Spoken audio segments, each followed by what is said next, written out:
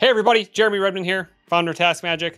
I wanted to make a bumper to this quick video, and I wanted to show you how cool and an amazing use case TaskMagic is in automating your flows with AI prompt engines like Gemini or ChatGPT. You can automate your entire flow. And in this video, we show you what a customer runs through taking a screenshot of a website. Automatically, it prompts us. It navigates to the URL that they enter in there, screenshots it, then uploads that screenshot to Gemini in this case, I do believe. Correct, Kyle? Yeah. Okay. And then, or you can also do this with ChatGPT and any other prompt engines. And then it makes decisions based on what it sees in the screenshot. And this is all automated. Any color or context to that before we see the video, Kyle? Yeah, so he trained his Gemini, I don't know what it's called for Gemini, their Gemini conversation, that bot, on looking at the screenshot of a website, which takes the entire site screenshot. He determines if that SaaS product is offering demos or free trials, because if it's a demo, it's not good for his services. If they're free trials, it's a great fit for his services. So that's his lead gen filtering right there. Literally for lead gen, that is thanks, Kyle. That is an insane way to generate leads based on something visual that you see. And you can set up as many conditional filters and formatting as you want, but simple but beautiful and elegant flow. Great work. Thank you so much. Check it out. Can you go through, I guess, what you're trying to do here? And then we can go through the automation as well.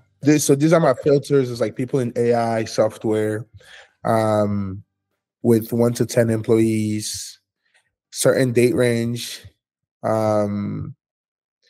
with a certain amount of web traffic every month. So this is my process. Okay. Typically, I would click on this, right?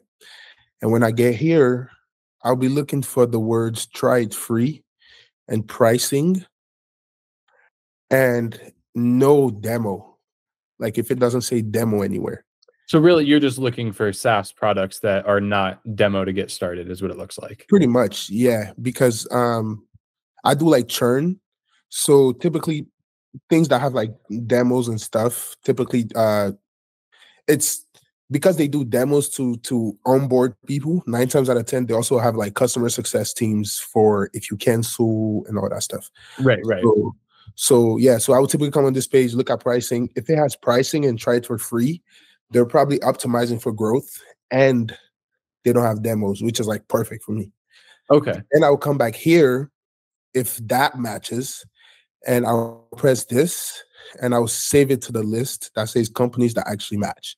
So what this automation does is it goes on the websites and it sends a screenshot of it to Gemini so that Gemini could analyze whether the site has the words free trial, pricing, and demo.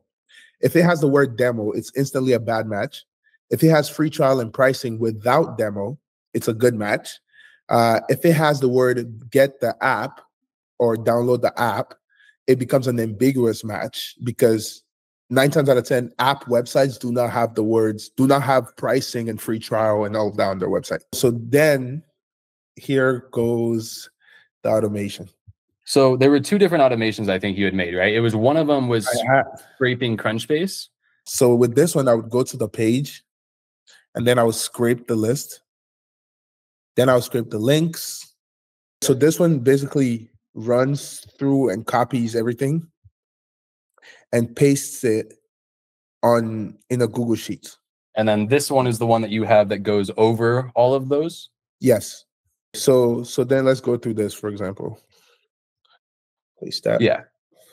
Sweet. Okay. So then this is the website that you're screenshotting to try finding out if they have demos, free trial, pricing, anything like that. Exactly. And this website should normally come up as an ambiguous or bad match just because it doesn't have the word pricing at the top.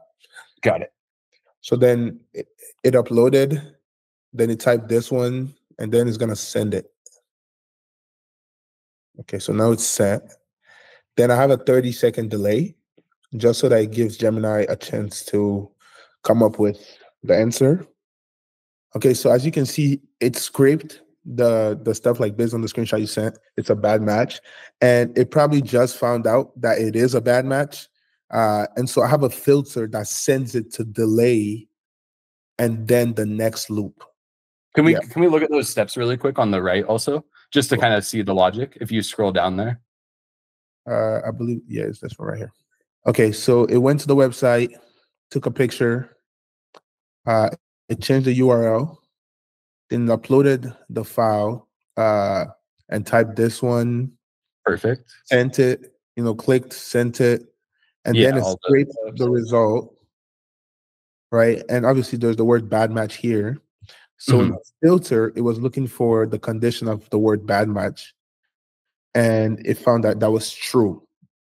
Cool. And then if it was a good match, or if the condition wasn't met, you have a bunch of steps that go through the process of like adding it to your Crunchbase list that basically validates that person as a lead.